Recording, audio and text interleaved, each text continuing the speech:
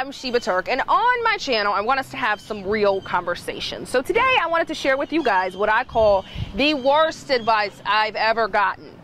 For me, it is don't quit. I often feel the times that I've given up on something and opened the door in my life to something that I actually wanted were some of the game changers for me. For instance, when I was in college, I went to school to be pre-med. Not because I really wanted to be a doctor, because I had no idea what I wanted to be. It wasn't until I went to calculus class that I realized I absolutely hate this. And should I put myself through this because I really want to prove to myself that I can make it through calculus? Or does this not fit into the large scheme of what I want to do with my life at all, and it's not even worth it? So essentially, I quit being pre-med and found my way to English and journalism on accident. But if I would not have quit something that I really didn't like, I would not have found my way.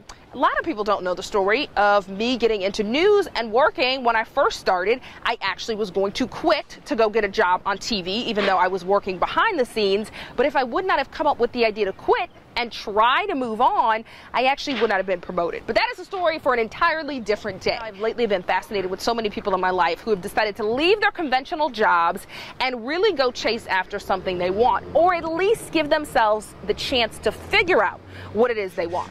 So now I want to introduce you guys to one of my friends named Jordan Joseph. So guys, I first met Jordan when she was interning at my news station, and I basically stole you and made you my intern. You did. It wasn't very hard. I was hired as a desk assistant. Oh, okay. And I worked. That's ground level, y'all. Entry level. Running scripts. Answering the phones. Answering phones. Yep. Okay, ground level. Then how long did you do that? I did that for about a year, and then I moved up to production assistant. Okay. So I was working the cameras. Yeah. Associate producer. Okay. And then after that, I got hired as a producer, news producer. So how long were you there altogether? About 3 years. What even got you into news in the first place? Hurricane Katrina. That's what really got me into it. We were sitting up in the hotel room watching the news. CNN was on nonstop.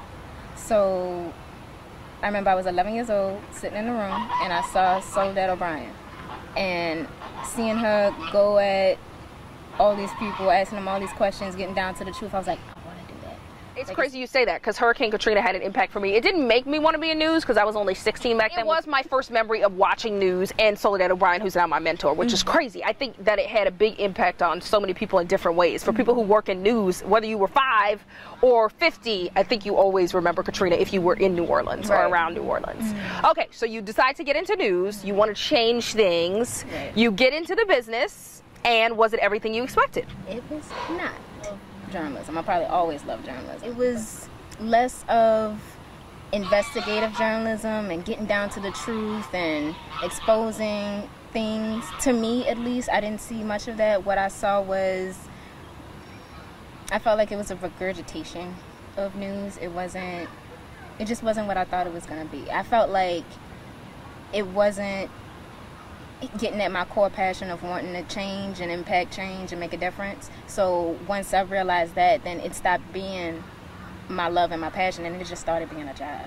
It's so interesting. I think it's something that every young journalist goes through. There are investigators who do amazing work, but if you're not an investigative journalist, you are not spending 3 and 4 days working on a story. A lot of people don't know that. Digging into things, right? Most of the time, you're turning a story in a couple of hours, which means you learn of a story at 9 a.m. and then you may be presenting it to people at noon. I think that people, and I was too, unrealistic about the limitations. Right, it is a job at the end of the day. It's a business. It's a TV show. It comes on at 5 p.m. So whether or not you're ready at 5 p.m. and you've done enough digging and research, you still have to be on at 5 p.m. to present something. I think a lot of journalists, I did too, go in with that superhero complex. We're like, we are going to change the entire world. And then you get in and you realize, okay, my story's due at 5. I'm not about to change the world today. Maybe tomorrow. And then your story's due at 5 the next day. Okay, I'm not going to change it today, but maybe tomorrow. And after a while, you're just like, okay, I could change the world maybe in another way. What about the money part? Did that play a role in it for you?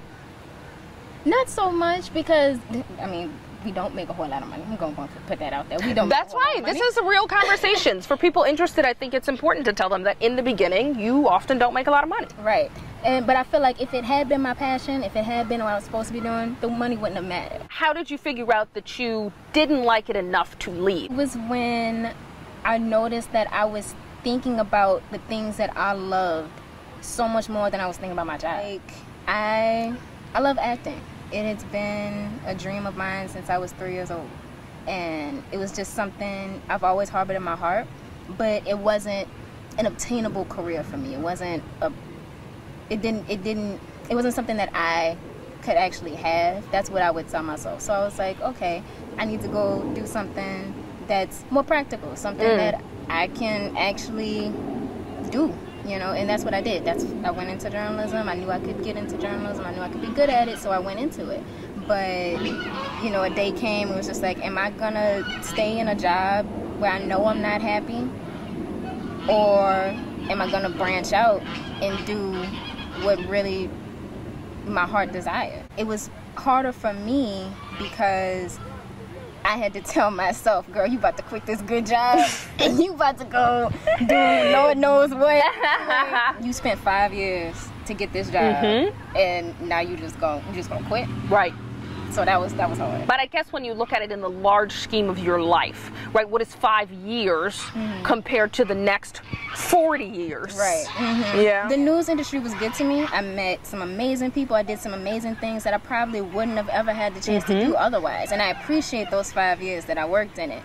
But I know that there's so much more ahead, and I can still...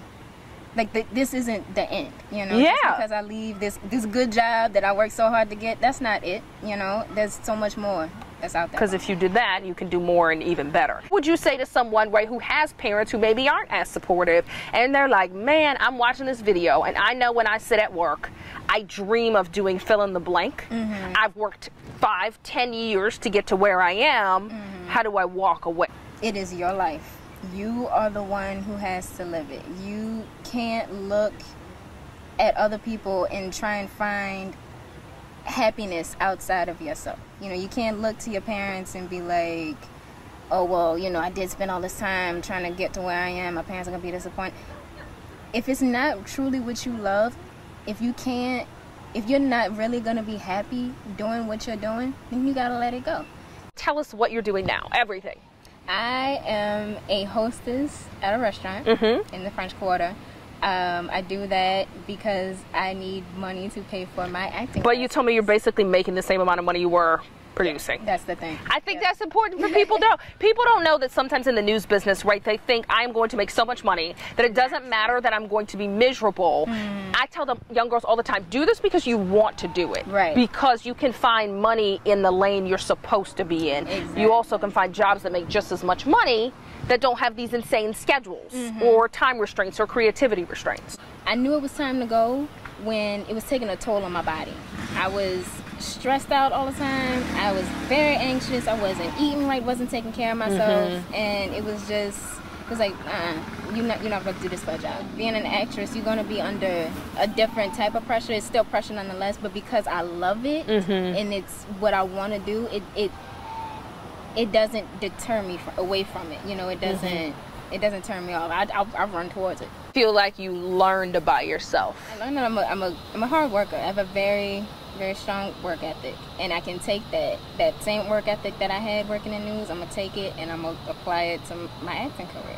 Say it again, because you cannot replace hard work. Like, we live in this Instagram society, which is part of the reason, like, I want to have these conversations, and it looks like fame and success and money come like this, right? Like, we look at, you want to be an actress, people go, okay, I want to be Halle Berry. And when your journey don't look like Halle Berry's, they're like, man, it's not working out, let me try something else. Well, we didn't know Halle Berry when her journey didn't look like the Halle Berry journey because she was working towards that. Right? There's all these moments that kind of add up, and I think hard work for someone like you, it shows how fast you move up in the business. And like you said, you can take that and transfer it and move it on to something else. Right? It's when things happen to you that you don't work for, you can't transfer it to anything else. If you're just sitting around waiting for luck to strike you, well, then if you don't like that, then you have to move to another business and wait for luck to strike. It just doesn't happen like that. Right, exactly. You have to work, and you can apply that work to whatever energy you want it to be. And I'm so proud of you. I really am, because it takes like nuts, right? It really does, to just say, you know what, I want my life to look like exactly what I want it to look like. And I'm not going to be trapped by a name of a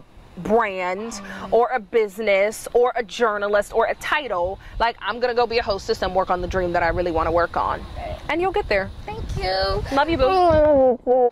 there does have to be some balance. We are not telling all of you to go out and quit your jobs tomorrow. No. Absolutely not. So don't come back talking about Sheba's YouTube channel told you to quit your job, because that's not what we're saying. There has to be balance, because as you said, there's hard work and then there's quitting. So people are going, wait, am I supposed to work hard or am I supposed to quit? Right. Right? It's all about balance and listening to yourself. As you heard Jordan say and I say, things made us anxious or we didn't like them. There is a reason. I really believe there's a reason people like certain things and there's a reason you don't like certain things. Right? Like, what if Ellen DeGeneres would have been like, oh my goodness, I need to keep working really, really hard at being a doctor. Not that she was ever trying to do that. I'm using that as an example. But she's hilarious. Right? There's a reason she's hilarious, and that's how she's meant to spread her gift to the world. So pay attention to what you like, work hard, and if you're on the wrong path, think of a plan first and then quit.